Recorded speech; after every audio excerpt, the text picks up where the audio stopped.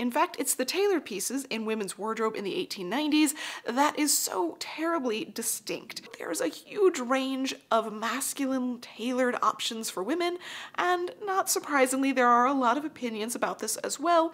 There's concerns over women being more mannish than they should be, more masculine, wearing men's clothing. What is that going to lead to next?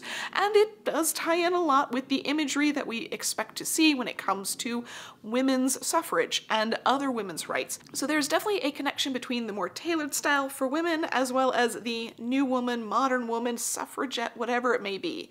And that association does continue for quite a few years, but suits find their way into everyday wardrobes for so many women, even for those that aren't participating in that type of culture. It just becomes a practical and comfortable fashion item that allows women a lot more freedom of movement and a lot less weight and everything else that goes with it.